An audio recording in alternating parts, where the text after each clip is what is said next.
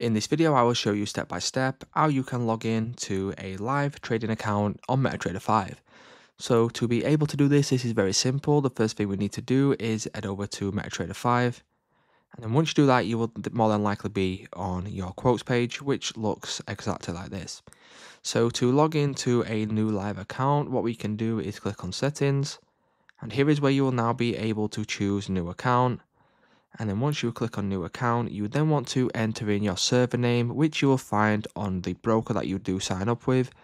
So for example, if we sign up with IC Markets, what we will do is we will search for IC Markets, and you will then be able to see all of the different servers that IC Markets offer. So you want to get the information obviously from your broker and then click on the one that you need.